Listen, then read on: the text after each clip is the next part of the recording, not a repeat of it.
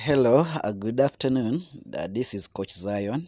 I would like today to show you how to copy your referral link.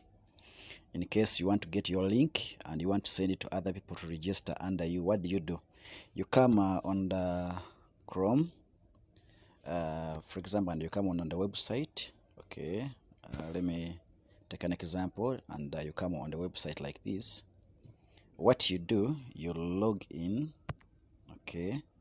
Log into your account. They'll ask you for username, so put in your username and password. So once you log in, this is your dashboard, but you want to have your link, so you come on the menu. The menu is here, is in the upper corner here on these 4 boxes. So you click and the menu comes. Now you can see the menu. You just go on marketing and you click marketing, and once you click marketing, your username is here. You can see the username there. It ends with Zion Lex, that is which is my username. So this is your referral link. Now you tap into this box down, or the green one, the green one.